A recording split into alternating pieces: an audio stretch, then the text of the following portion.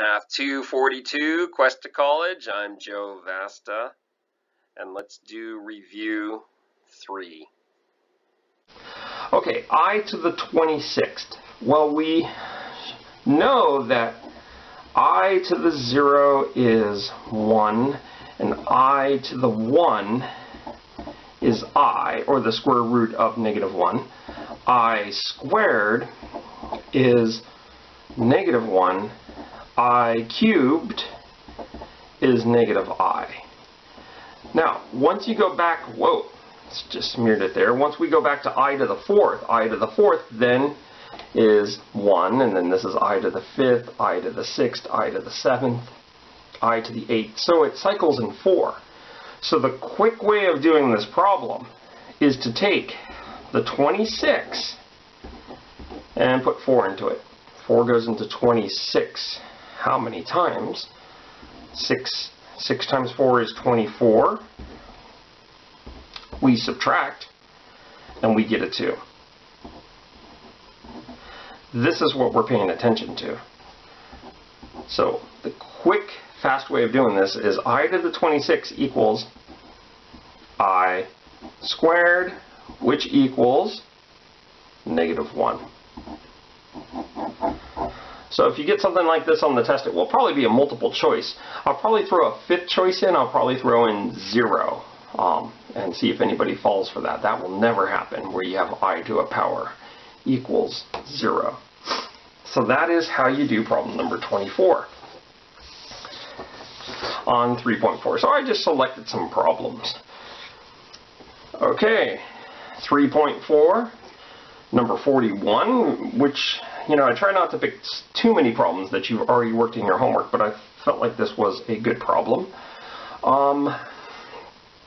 What we want to do is we want to find all the zeros, and we want to factor this over the complex numbers. Now, your homework also says factor over the real numbers. On the exam, I'll ask you to factor over the complex numbers. So we'll do those two things: find the zeros and factor completely over the complex numbers. Okay, the first thing we want to do is start our list. Now, our list is going to be factors of 5, 1 and 5, over factors, that's the constant coefficient, divided by the factors of the leading coefficients, 1 and 3. This is the rational zeros theorem, as they called it, and it creates a list. It creates the plus or minus 1, plus or minus 5, plus or minus 1/3, plus or minus 1/5. So we're going to go ahead and see what works on here. I'll start off with a 1, and I'll do what I did in that other problem, where I do some synthetic division. So negative 3, negative 8, negative 12, 12, negative 5. I know this is not going to work because those coefficients do not add up to 0, but we'll go through this anyway.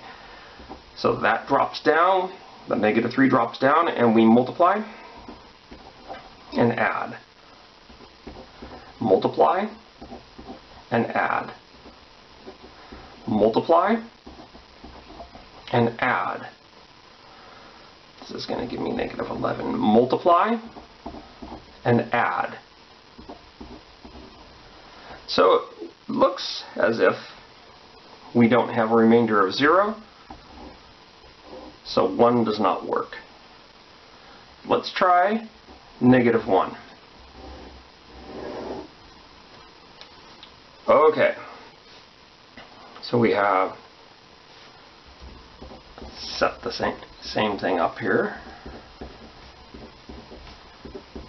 And I guarantee you that, you know, on a test, you won't have to go beyond the 4th one if you write your list like I've been writing it. This drops down, we multiply and add. Multiply and add. Multiply. Hold on, did something go wrong here? Multiply and add. Make sure I wrote the problem down correctly. I think I did. So,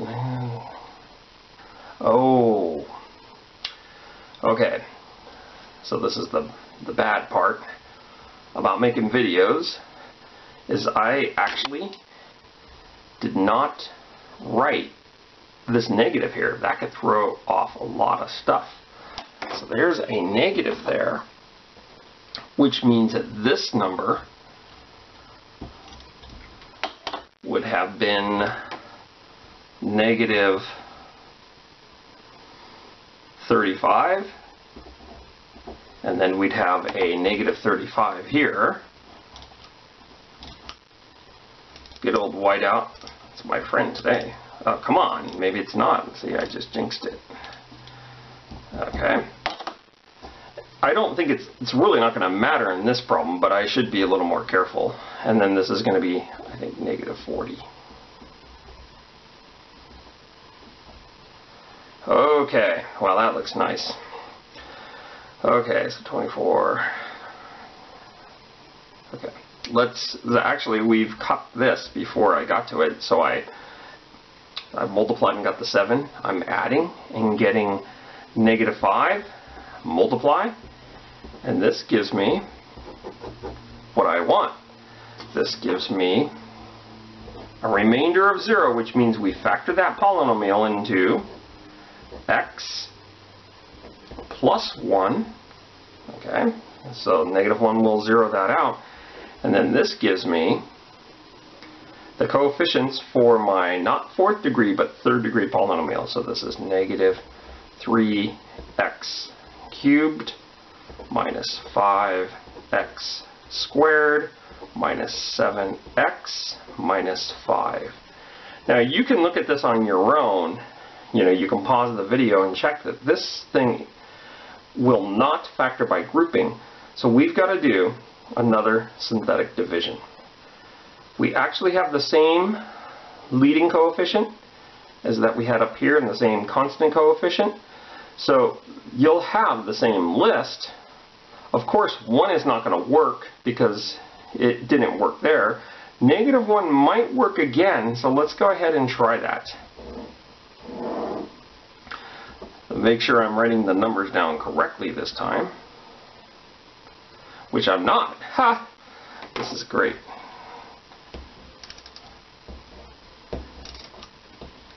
I might need some new whiteout. Okay, there it is. Okay, so I'm writing these coefficients, negative 5, and then we have negative 7, and negative 5. So let's go ahead and do some synthetic division. Negative 3 drops down, we multiply and add. Multiply and add. Multiply, I get a remainder of 0. So this is going to tell me this thing factors again. And when it factors, I have f of x equals, so we're going to move this up, so we're not going to see everything now. It's going to, I have just factored out another x plus 1, so this is going to be x plus 1 times x plus 1, or x plus 1 squared. And then we have this right here, negative 3 x squared minus 2x minus 5. And we're trying to find the zeros and factor it completely. So let's continue. Okay, I know when I set this thing equal to 0, then I'm going to get negative 1 and negative 1. It's going to have multiplicity too. Now this thing might be able to be factored. I'm going to factor a negative 1 out of there, so let's just rewrite this thing. F of x equals, I'll factor the negative out of this factor and I'll throw it out front. So I'll have a 3x squared plus 2x plus 5, and I'm trying to find the zeros. Now, let's see if this thing factors over the rationals. 3 times 5 is 15.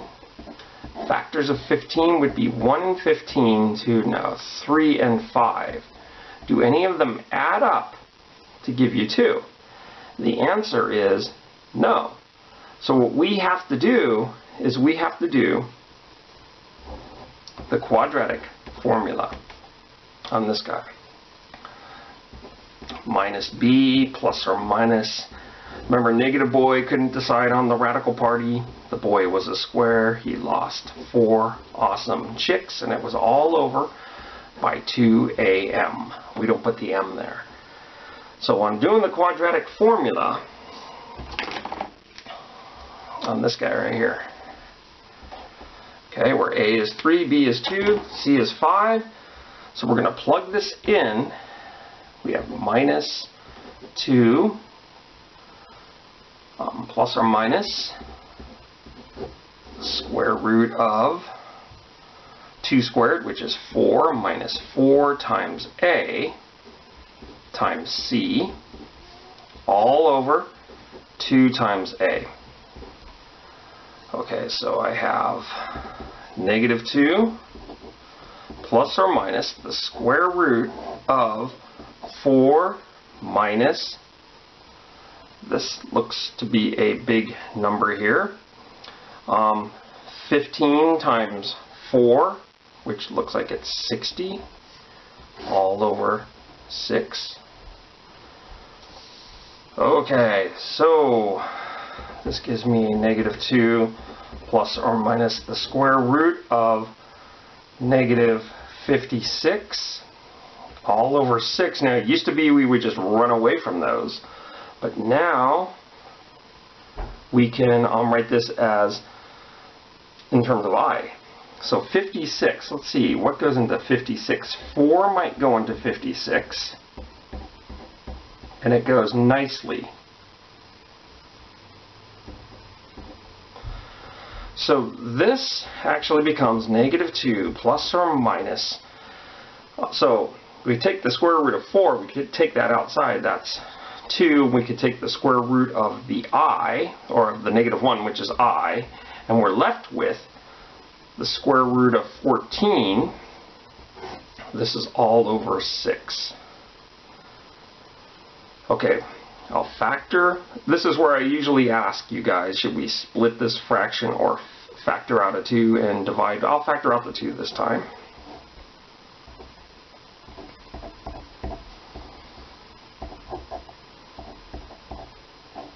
This is all over 6. And the 2 and the 6 can cancel. So it looks like we have negative 1 plus or minus I root 14 all over 3. Now, I think your book writes it, so you could write it like this. They write it as negative 1/3. They split the fraction, plus or minus root 14 over 3, and then they put the I right there, as long as it doesn't creep under the square root or fall down to the bottom. So this polynomial has, actually, I better not make this go up, it has 4 zeros. It was originally a 4th degree polynomial. It still is. It's going to have 4 zeros counting the multiplicity. So the zeros happen to be, we get the first one here, negative 1 has multiplicity 2, and then there's 2 more right here. So 1, 2, 1, 2, that counts as 2, and then 3, 4. So I'll just use this one right here. This is negative 1. I'll write them both separately. Plus I root 14. You don't have to write them both separately.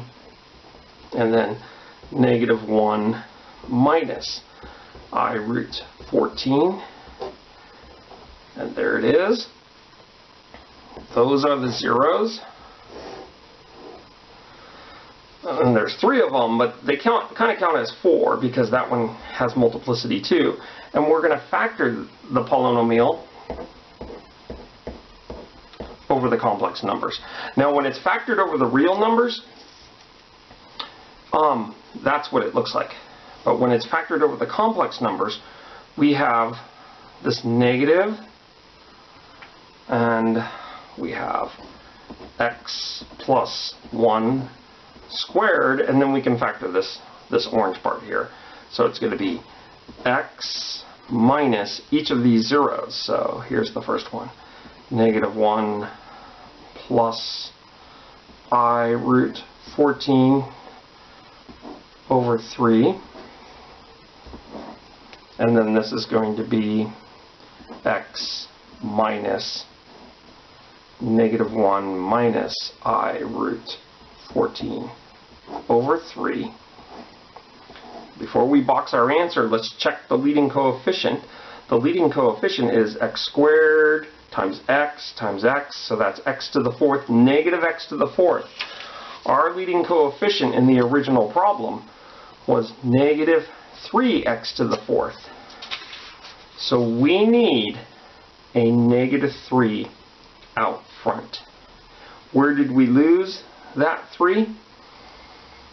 When, perhaps it was when we divide it.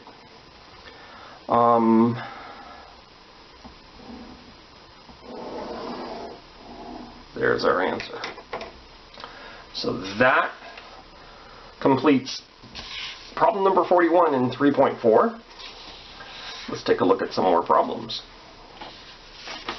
Here is 4.1, 4.2, and we're going to go ahead and do this one problem here where we find all the stuff, the intercepts, the asymptotes, the holes, and then we're going to graph it. So that's what we'll do on this problem here. So the first thing that I want to do is I want to go ahead and see if these things can factor. We went over factoring techniques, the big X. I'm not going to do the big X here because I want to have time to finish all the problems. A lot of teachers call this trial and error. And I'm kind of doing it that way here, hoping that it works out. So there's 3x squared minus 3x minus 7x plus 7. Okay, good. And the bottom, a little easier to do. Here's x, 2 and 1, and they both get minuses. So we have factored that. Okay, still looking good. So now what we're going to do is we see this x minus 1 can cancel. And so, we have this graph right here. But when those x minus 1s cancel, you'll have a slightly different graph. 3x minus 7 all over x minus 2. So this is a different graph. And for the most part, except for domain and holes, we'll analyze this smaller graph. So let's go ahead and state the domain. The domain is all real numbers except where you have problems on the bottom. All real numbers except 1 and 2. And they always like us to write this in interval notation. So if we have negative infinity to 1, union, 1 to 2, all parentheses, union, 2 to infinity. There's the domain. I guess what we'll find next is the hole in the graph. You get the hole when you cancel. So the hole in the graph is going to have an x value of, you take the thing that you canceled, which would be x minus 1, and you set it equal to 0. So x equals 1, that is the hole in the graph. So this here, which came from these guys, gave us that. Now how do I find the y-coordinate of the hole? I plug the x-coordinate not into the original function because that will zero out the bottom, but I plug this x-coordinate into the new function to find out the y-coordinate. So this is going to be y equals 3 minus 7 all over 1 minus 2. So you end up getting -4 on the top and -1 on the bottom. The y value of the whole is 4. We kind of did that in purple so you can see if you're looking back. So there's the whole. The whole is at 1, 4. Okay, let's go ahead and let's find the vertical asymptote now. The vertical asymptote is, the rule is you reduce the fraction and you set the bottom equal to 0. So you solve that equation, you get x equals 2. X equals 2 is the vertical asymptote. And so we did this work right here, which gave us this answer. The horizontal asymptote,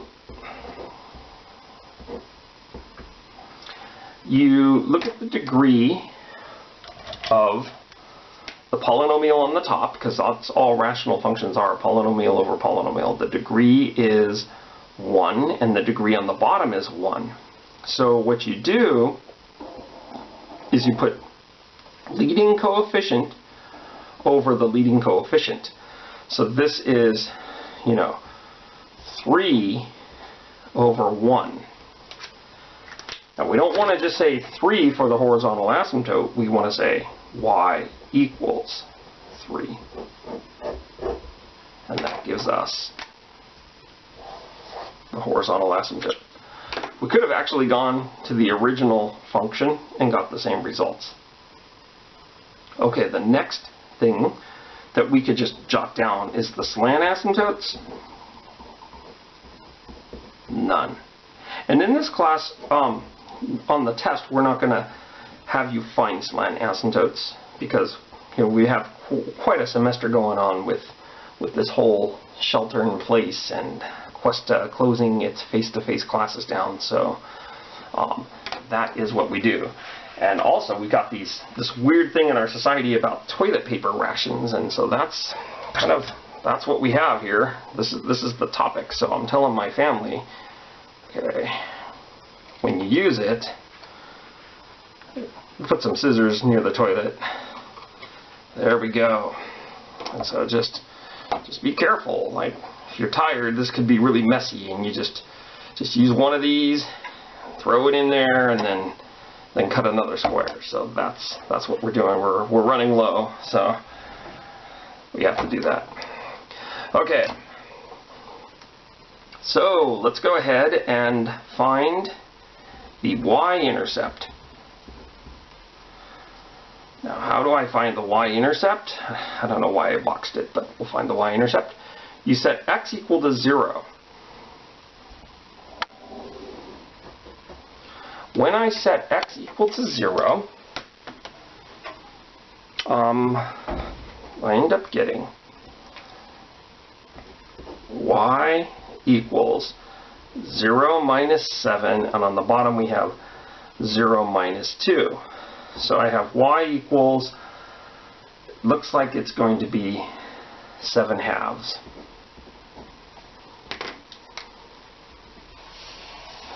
You don't want to write y equals 7/2. I'll accept just a 7/2, or we could just write it as a point, 0, 7/2. And so that there is the y-intercept. The x-intercept, you set y equal to 0, and we're looking at this reduced fraction here. So when you set y equal to 0, you end up having that right there. Multiply both sides by x minus 2, or cross multiply. This is 0 over 1. You're going to end up just having the top set equal to 0. You you add a 7, and you divide by 3, and you end up getting 7/3 for the x-intercept. So here's calculations for the x-intercept. We are running out of colors, I think. This is going to be 7/3, or you could write 7/3, comma 0. So there's the x-intercept. Back to the slant asymptote. The way you will have a slant asymptote is if the degree on the top is 1 more than the degree on the bottom. The camera keeps clicking, so from every once in a while I'll get up to see what's happening with it. Hopefully it doesn't break. Okay, so 1, 2, 3, 4, 5, 6, 7. Because I'm graphing this, I'm going to ask if there is a break in the horizontal asymptote. That's going to be a yes or a no. To see if there's a break in the horizontal asymptote, the horizontal asymptote is y equals 3, and my graph here, the simplified graph, is y equals 3x minus 7 over x minus 2. So I go ahead and I put that into, I put the y equals 3 into the y, so I have 3 equals 3x minus 7 over x minus 2. I multiply both sides of the equation by x minus 2.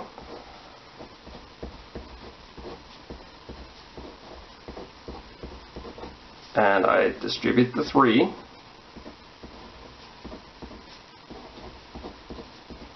I subtract 3x on both sides, I get negative 6 equals negative 7. That's false. So what does that tell me about the break in the horizontal asymptote?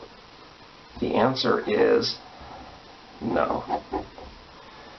And the color we'll use for that, yeah, we have pink. I didn't want to use it, but here it is. No. Okay, so now what I want to do is I want to take all the information that I have and I want to graph the graph. So that is what I want to do.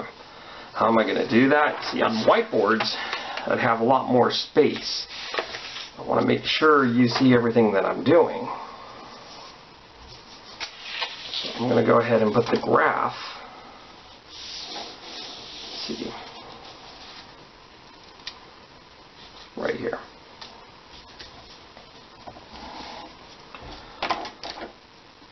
Okay, so with the graph,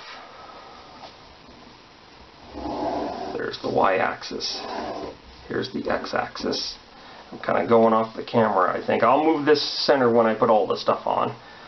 So here's y. I have a vertical asymptote at x equals 2.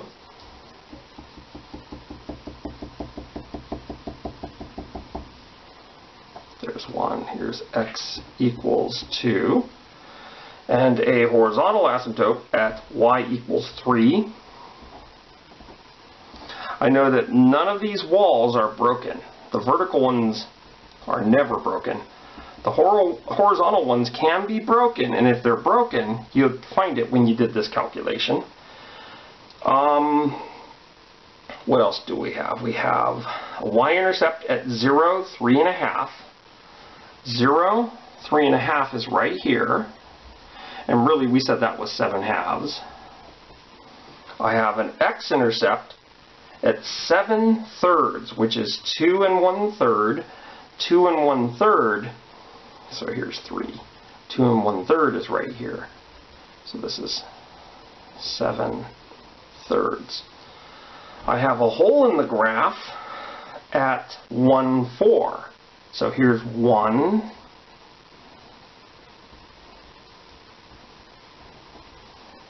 Four is probably right up here.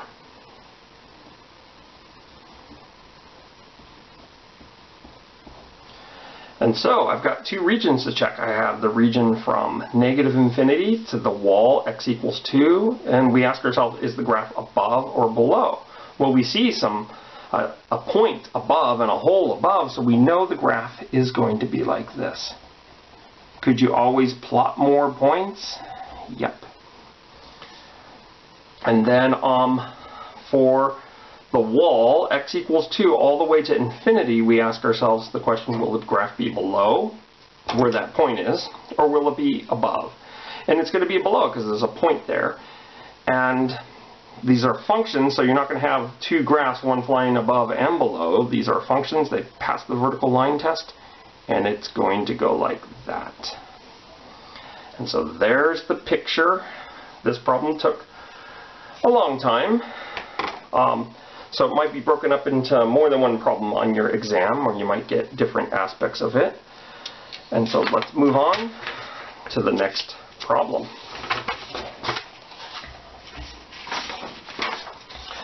And as you can see, it was raining and now the sun's coming out. It's getting really bright in here. If it gets too bright, I'll just have to do the rest of the lecture with my eyes closed. I can get a little sloppy. This is the graphs with holes, and that, I believe, let me just double check this. This is right off of the handout. So this is one of the handout problems, and we're supposed to graph this graph with a hole. So you'll get something like this on your exam. And let's go ahead and see if we can do this. The instructions would say graph neatly and label all intercepts and holes. So on the top I see a difference of squares. I see 4 minus x and a 4 plus x. And on the bottom we have x plus 4. I'll put parentheses around there.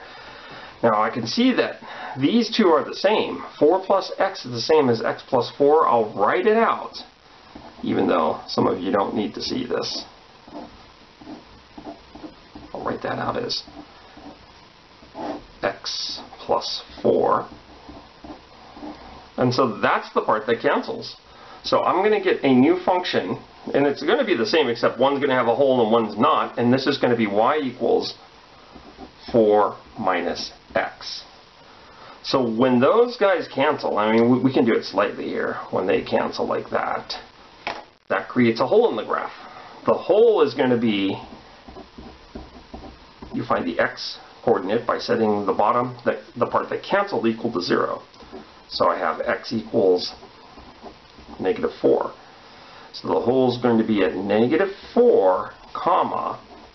The y value of the hole comes from putting the x into the reduced expression there. So we have y equals 4 minus -4. Y equals 8. So there's a hole in the graph at -4, 8. So we've got to remember at the end to put the hole in the graph. And now all I'm doing right here is graphing a line. So let's go ahead and graph this line.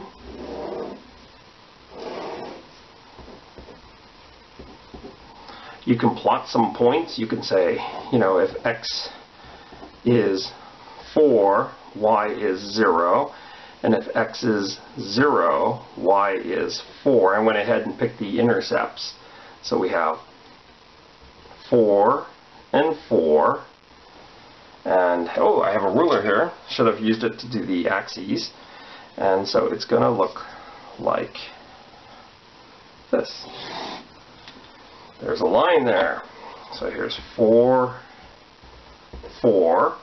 And I've got to put a hole in the graph at -4, 8. So there is a hole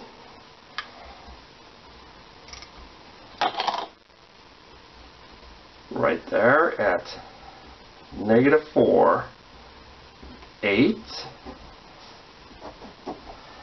And there is the graph with the hole in it.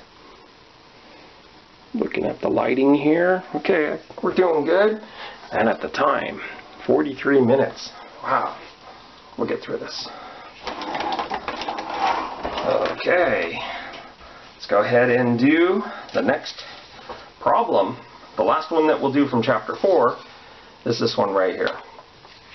It is a rational inequality, and it's going to probably remind you of that one that we did, which was a polynomial inequality, the first problem of this review. What we're going to do is factor the first step is get 0 on one side, and we do have 0 on one side. The second step is factor the top and bottoms if you can factor them. So let's see if we can factor them. The top factors into x plus 2, x plus 3. The bottom factors into, it's a difference of squares, x minus 1, x plus 1. Okay, so we end up calling this our function. You know, just name it. I'll call it f of x because I'm so creative. And then I take the zeros from the top and from the bottom. I'll put my number line here, and I'll put them on the number line. So the zeros from the top would be setting each of those equal to 0.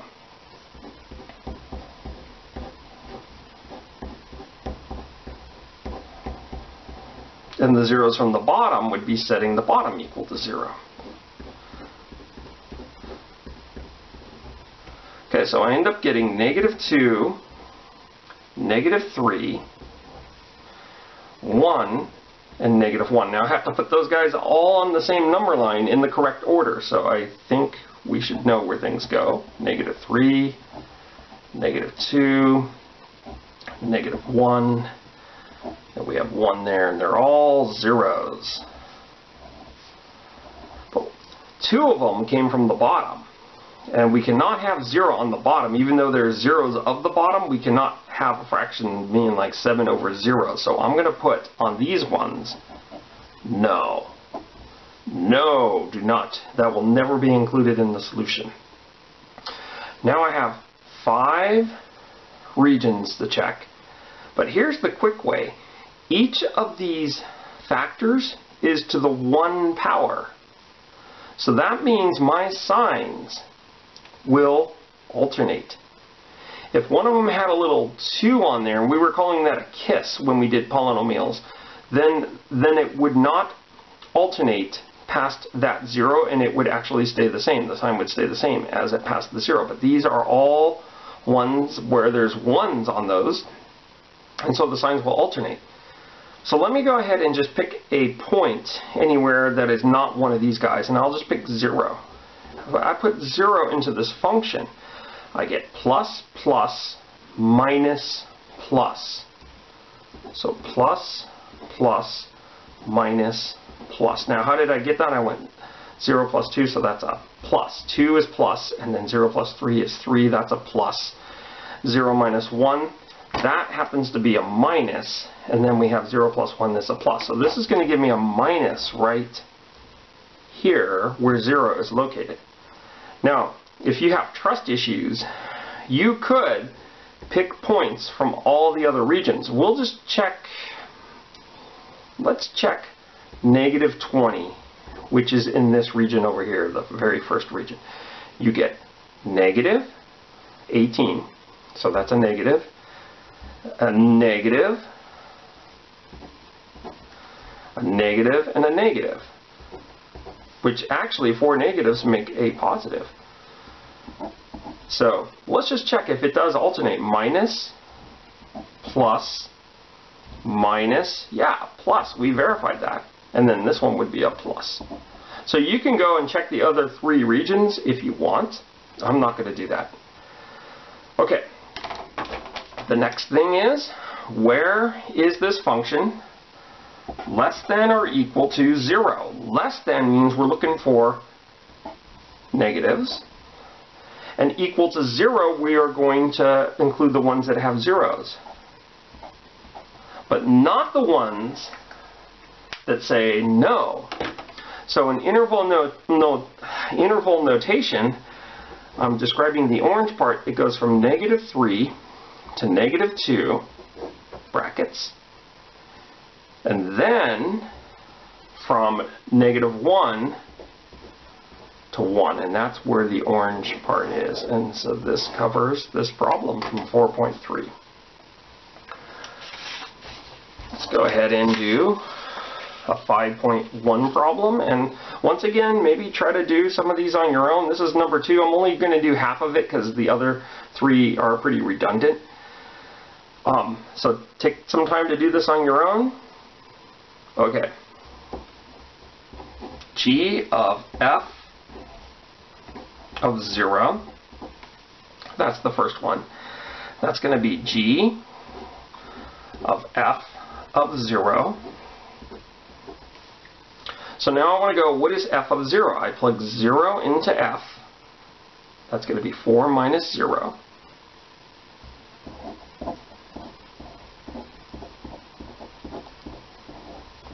Which is 4. And so this becomes G of 4. So this guy right here became that guy, and that's the work that I showed. So what is G of 4?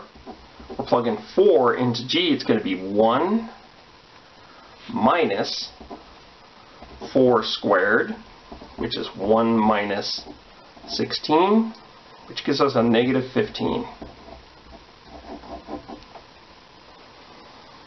Okay, the next one. So there's actually 3 problems here.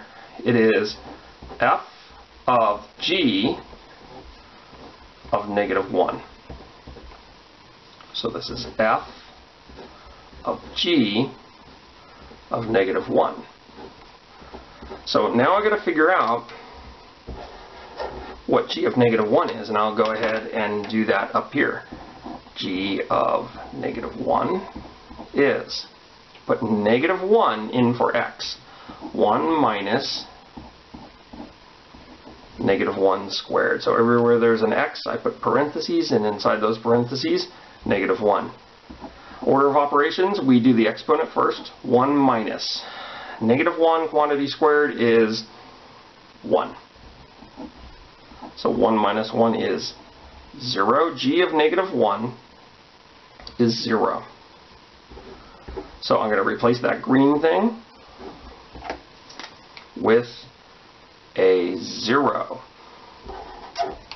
Here's the work that I showed. So f of 0, we put 0 up for where f is, and we end up getting 4. This also shows us that G of f, oh wait, no it doesn't because we have different numbers there, but G of f does not equal f of G. They're not commutative in terms of function composition. Now our last one is f of 2. Okay, so this is f of 2. So f of 2 is putting 2 into f. So this is, what would it be?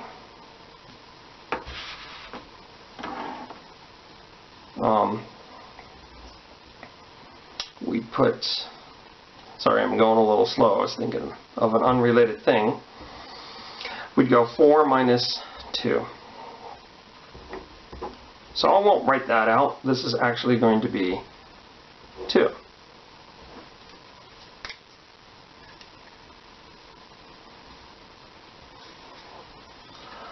Okay, now look at this. So f of 2 equals 2. That's what we have there.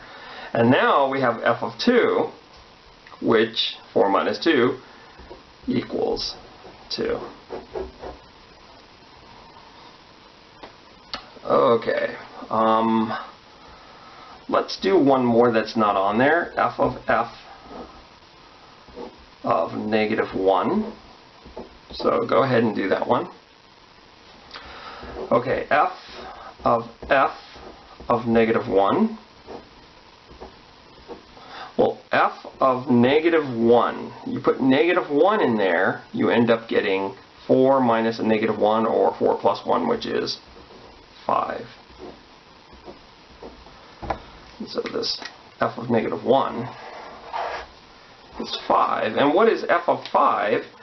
F of 5, you put 5 in there for minus 5 is negative 1. Okay, so that is function composition. Let's go ahead and do the next problem. It did get darker in here. It looks like it's raining outside. We are going to do problem number 18. And problem number 18 asks us to find g of f of x, f of g of x, and f of x, and their domains. And notice in the last problem, there were numbers there instead of x's. So let's go with g of f of x. This is g of f of x. So f of x happens to be 3 minus x squared. 3 minus x squared. Now I'll slow down here. So here's f of x. It gets replaced with that right there, because that's what it is. Now I'm going to plug that into g, and when I do that, I'm going to end up, so g of 5 is square root of 5 plus 1, and g of 17 is the square root of 17 plus 1, and g of trash is square root of trash plus 1. So g of this junk is square root of this junk plus 1. This junk plus 1. So if you simplify under the square root, you end up getting the square root of 4 minus x squared. Okay, that is the answer for what is g of f of x. But they ask for the domain. Now the domain, this was the tricky part. It is, see, notice how if these were like little animals, it looks like f is getting eaten by g. So the domain is, you take the domain of the victim, that guy is the victim. His domain is all real numbers. And you throw it together with the domain of this guy. So what's the domain of this guy? This guy right here, you have a square root, and to find the domain, you have to say the thing that's under the square root has to be greater than or equal to 0. So we are finding this guy's domain. So the victim, I'll call this the crime scene. Okay, in the crime scene, we're finding its domain. This is a quadratic inequality or a polynomial inequality. I'm going to factor.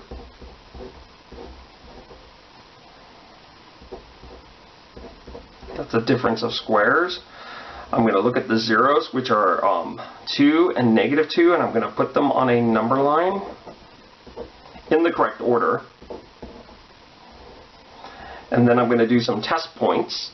See that they alternate because there's ones up there. So if I put 0 in, I get 4, which is positive, and if I put 5 in, I'm going to get a negative, and if I put negative 5 in, I'm also going to get a negative.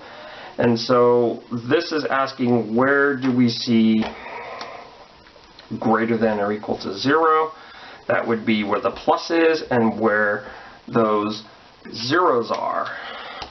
So the domain for the crime scene is negative 2 to 2.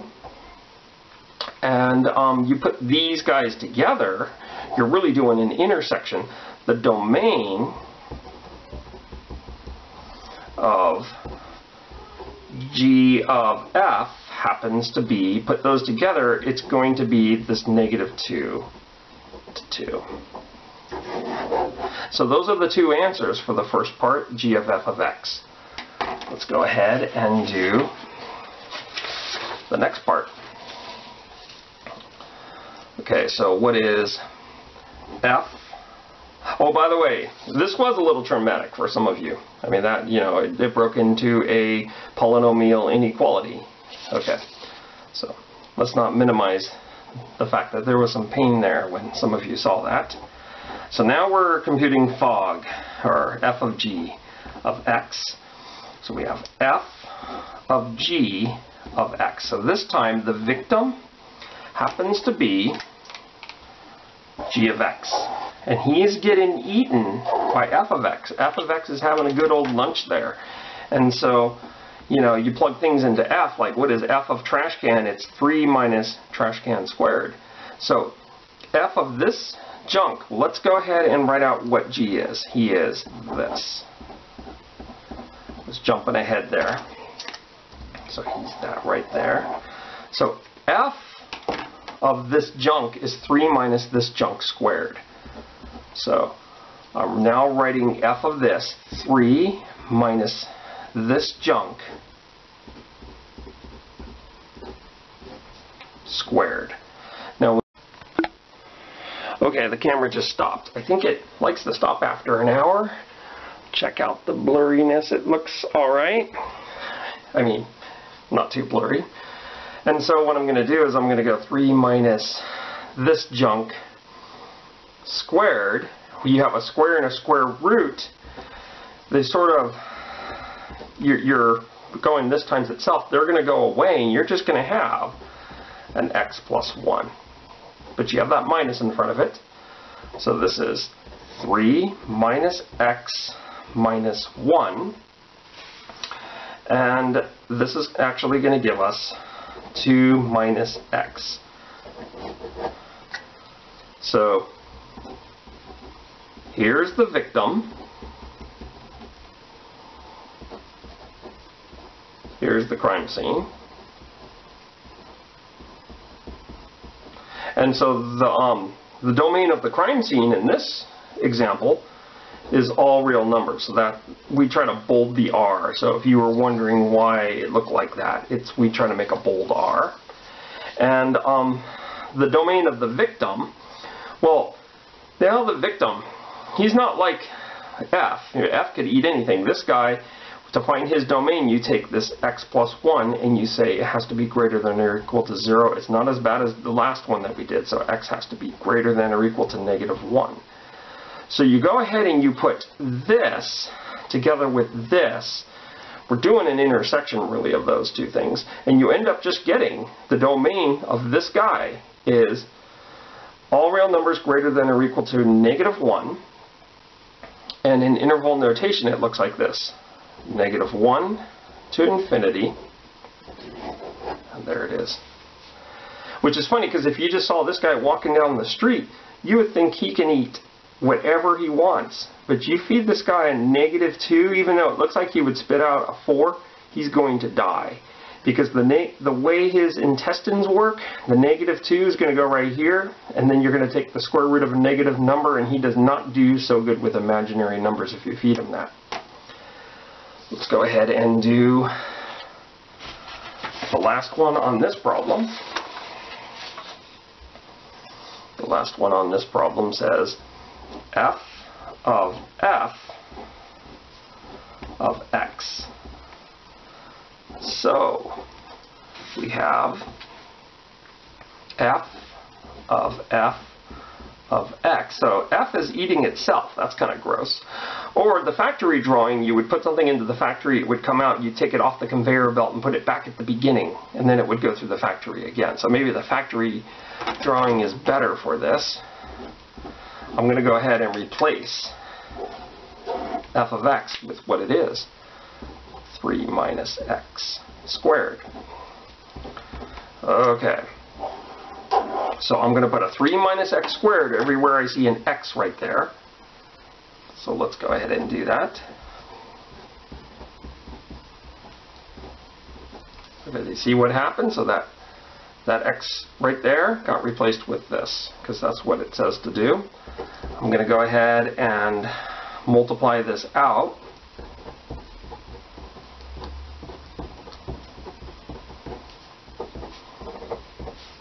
Doing a FOIL. First, outside, inside will give me negative 6x squared, and last gives me a plus x to the 4th. we go ahead and we distribute the negative sign, so minus 9, and we have plus 6x squared minus x to the 4th. And we combine like terms. I'll put the negative x to the 4th up front, negative x to the 4th. And then we have plus 6x squared minus 6. That is what the composition looks like. So these ones are a lot harder when you have the x there. There's more algebra than if you have like the number 2 there. So the victim is that guy, and his domain is all real numbers because you don't see any square roots or fractions or logarithms. And this guy, he's the crime scene, and his domain is also all real numbers. So the domain of this composition, f of f, if you're going to put those together, it's all real numbers. And so that's how you do problem number 18. That's a problem that took kind of a long time. They're not all going to take this long of a time. Go ahead and do another one from 5.1. Write p of x as a composition of two non-identity functions. That just means you don't want to write f of x equal x for one of yours. So let's go ahead and say we want to write this as g of f of x equals this right here.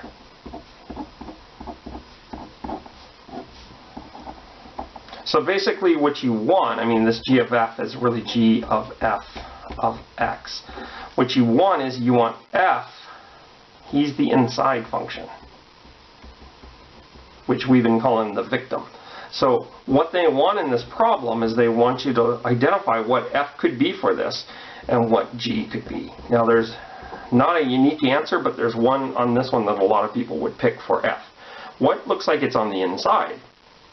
Well, it would be x squared minus x plus 1. And then the thing that happens to that when you put it into g is you're taking it to the 5th power, so g is going to be x to the 5th. And think about it, if you go ahead and you plug this function inside g, you put it where the x is, you'll get x squared plus x minus x plus 1 quantity to the 5th. That's your answer. So this is going to come up in calculus when you do something called the chain rule. Okay. Problem number 44. Find f of g of 3. F of g of 3. So the first thing you want to do is you want to consult function g and say, what is g of 3? So we're looking here and you look for the first coordinate of 3. Here it is. So g of 3 is actually going to equal 2. Kind of smeared the ink on there. And now you're going to go f of 2. So you're going to consult this function, say, hey, where is the first coordinate 2? Right there. And you're going to get the answer of 4. The output is 4. And so there we have, what is it? We're kind of wasting paper here, aren't we? We're conserving toilet paper and we're wasting scratch paper for the problems. Oh well, it's not wasting if you guys are watching these videos. Okay, draw the inverse and then classify. Let's do part B first. So it says, is this not a function? Is it a function but not one-to-one? Or is it a one-to-one function? So is this thing a function? To see if it's a function, you do the you do the vertical line test to see if it's a function. And so every vertical line hits it at most one time, so it is a function. Is it one-to-one? Well, you do the horizontal line test and it hits it twice in many places. So it is not one-to-one. which means the answer for part B is that this is a function, but it's not one-to-one. Okay, draw the inverse. So this also means that when we draw the inverse is not going to be a function.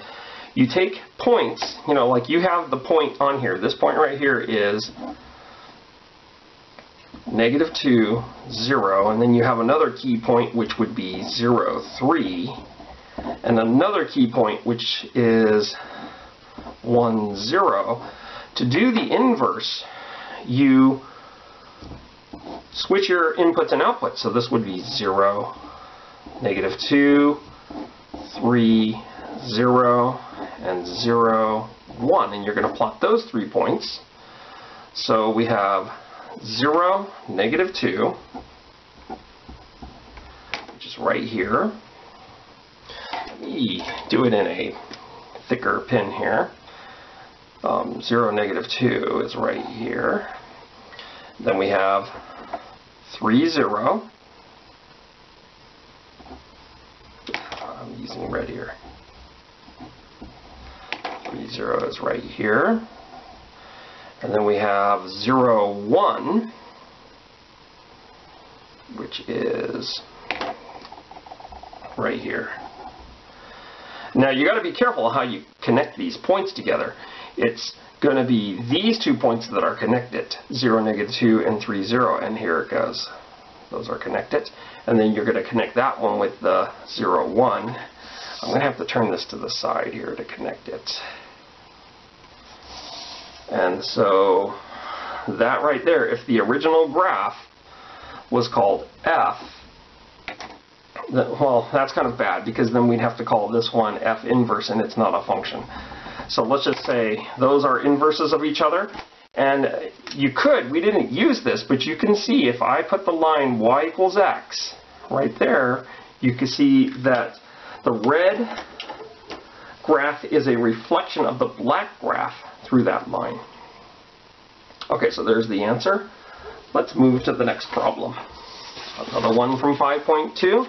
We found the inverse graphically. Let's go find the inverse algebraically. So there were 4 steps. The first step was replace the f of x with a y.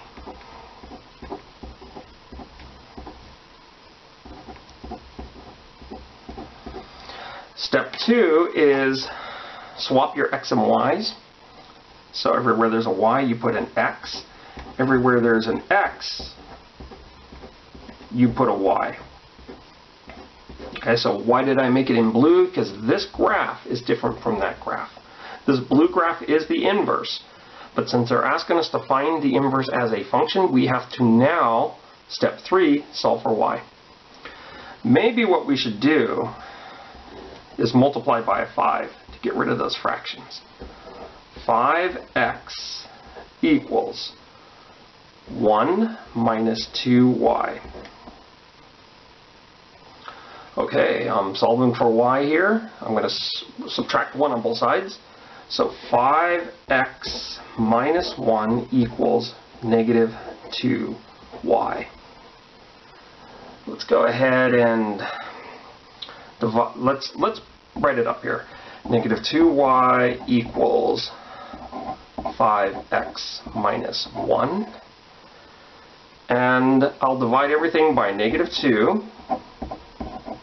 You could just divide both sides by negative 2 if you want. You have y equals negative 5 halves x plus 1 half. You have 2 negatives there. Okay, the last step of this problem is to replace the y with this notation, f inverse x.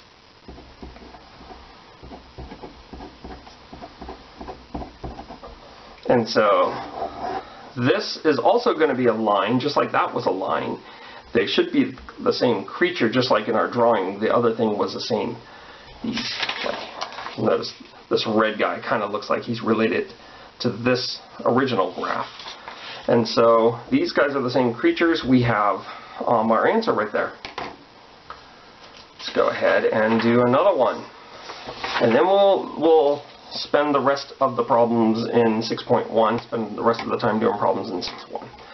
So find f inverse, and here is the function. F of x is y. And now we're going to go ahead and swap x's and y's. So I'm going to have x equals 2y over 1 minus y. So what I want to do now is I want to solve for y. It's going to be the hardest part of this problem. I'm going to multiply both sides by 1 minus y. So I'm going to have 1 minus y times x equals, and the 1 minus y's cancel there, 2y. Okay, now some people would say, hey, let's divide by 2, and then you'll have y by itself. But the problem is you'll have y on the left-hand side as well. So what we want to do is distribute the x and write this as x minus xy equals 2y. I'm going to bring all my terms that have y's on one side of the equation and the non-y's stay on the other side. So I have x equals 2y plus xy. And so I'm going to now factor out a y.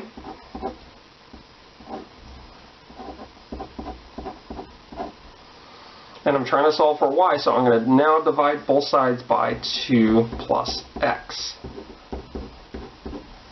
And so let's just kind of turn this around, and we have y equals x over 2 plus x. Or on the bottom, if you prefer, you could put x plus 2. I'll just keep it this way. And our last step is replacing that y with f inverse x.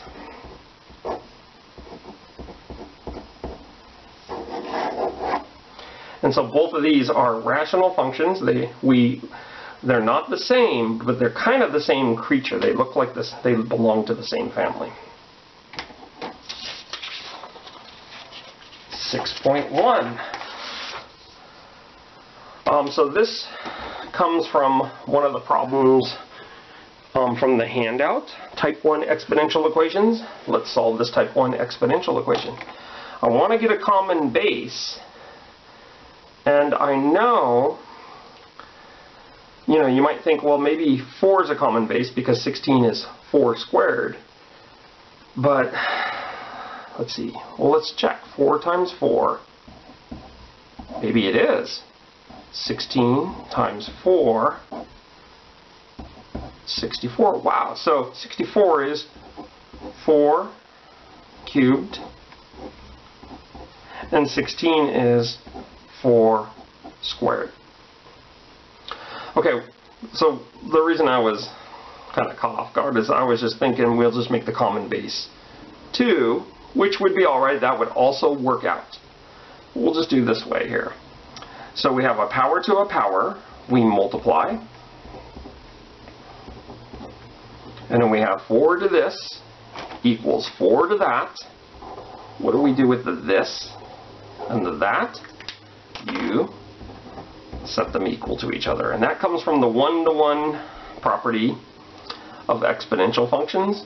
But usually when I say that, no one seems to care, so maybe I'll stop saying that. So x is going to equal 2/3. There's our answer. So that's the type 1 exponential equation. Let's go ahead and evaluate some logarithms. So how do we evaluate logarithms?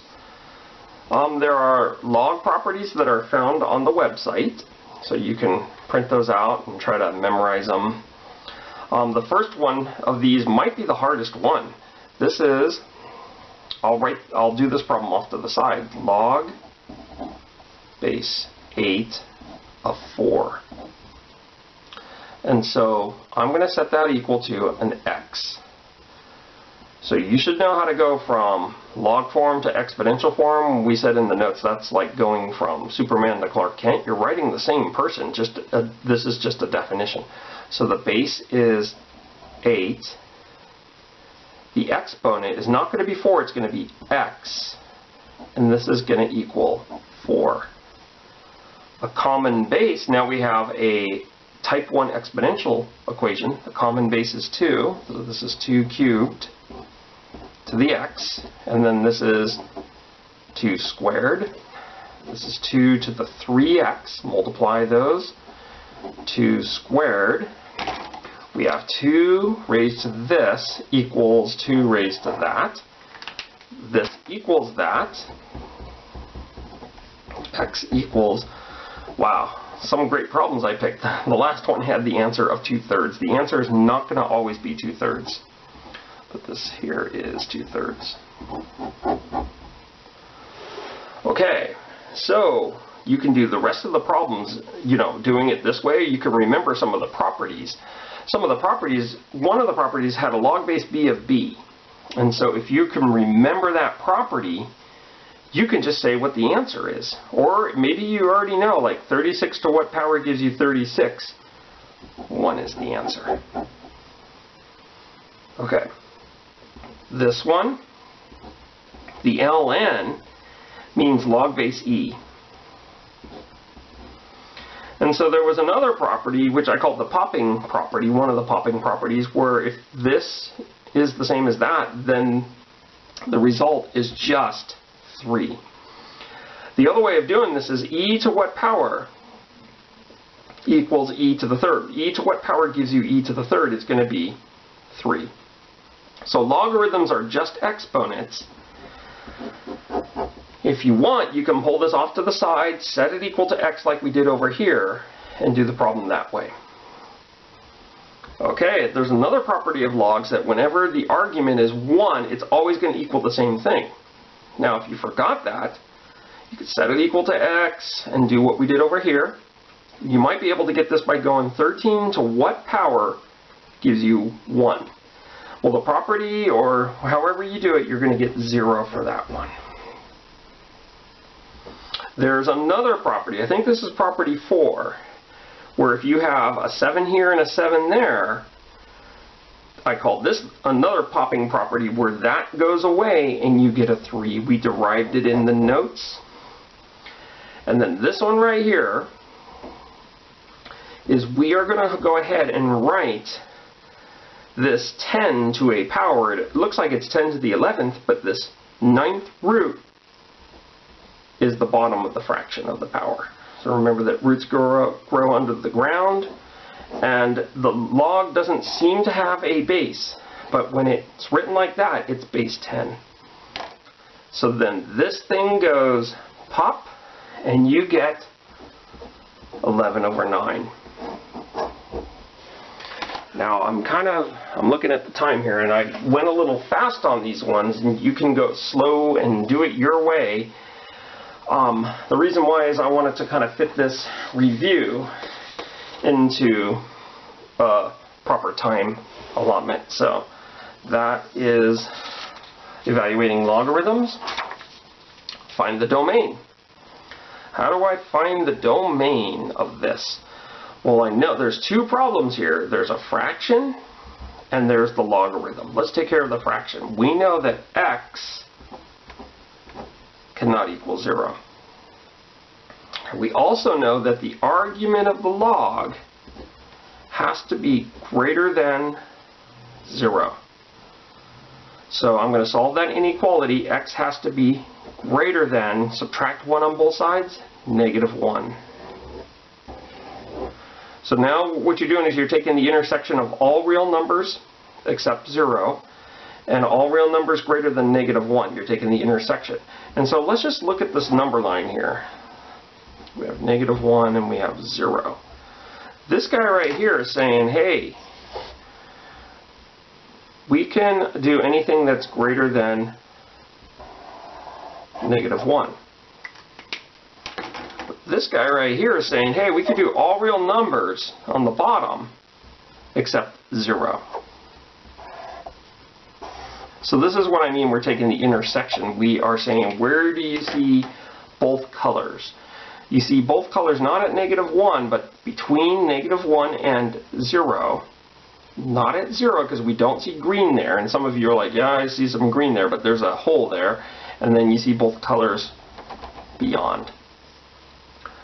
So the domain, oh, by the way, they're going to ask for it in interval notation.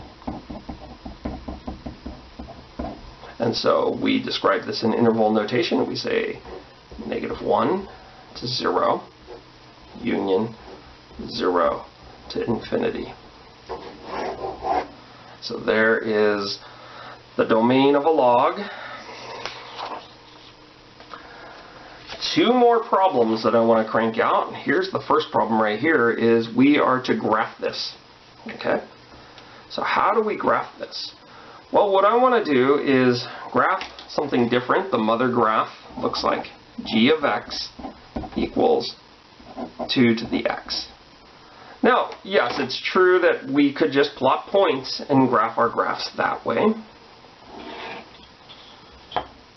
Let's just go ahead and do transformations on this. So 2 to the x, if you've done a few of these, you see that you'll always have the point 0, 1 on these graphs, and you'll always have the point 1, b, and in this case it would be 1, 2. And you'll always have this runway. So there's the original graph. I'm not going to graph the whole thing. Yeah, maybe I should. But it never asked for this. Okay, so there is your exponential graph. So what this is 2 to the x minus 1. This takes the mother graph and shifts it down 1. And so when it goes down 1, everything goes down 1. The horizontal asymptote goes down 1 and it becomes y equals -1. This point at 0, 1 now is at 0, 0, and this point at 1, 2 is now at 1, 1.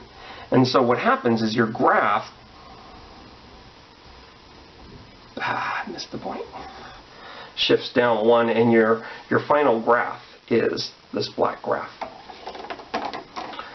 Okay, let's go ahead and do our last problem. This could be the scariest one.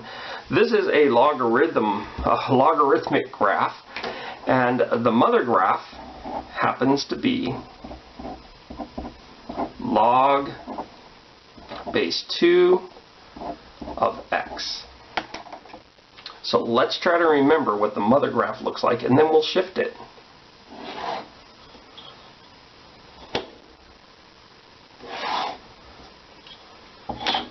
So here's x, here's y on this mother graph, and she kind of looks like this graph, the exponential graph, but sort of on the side. And you can go back on the notes, the video on the notes, and look at that. So this is always going to have a vertical asymptote. It's always going to have an x-intercept at 1. And because if you put 1 in there, log base 2 of 1, remember that property, it's 0. And then log base 2 of 2 is 1. So the graph looks like that. That's how log graphs look like. But remember, if you turn it like this, it does look like an exponential graph. Okay, so what am I going to do with this? I'm going to go ahead and shift this thing to the right. So there's two transformations, 2 to the right, and then minus in front of it reflects through which axis? Well, it would be the x-axis, kind of like if there is a minus in front of the x squared. Now, lots of times you saw me, in the notes saying, well, hey, f of x is negative g of x minus 2, and that might help some of you with this right here. Okay, so let's see if we can do this. We'll make our intermediate graph be green. We're going to go 2 to the right. So that means that's left. Okay, so 2 to the right means this vertical wall is going to go right here.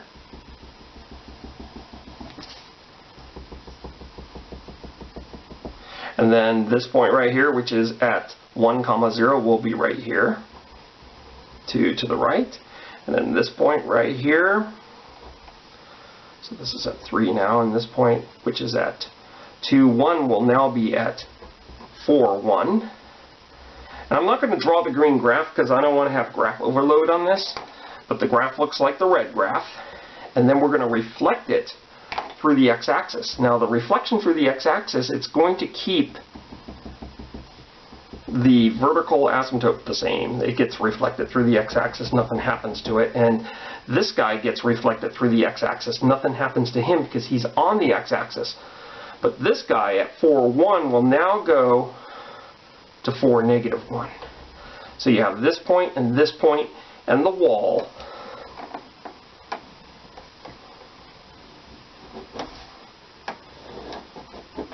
And there is your log graph. So this completes the review for the exam.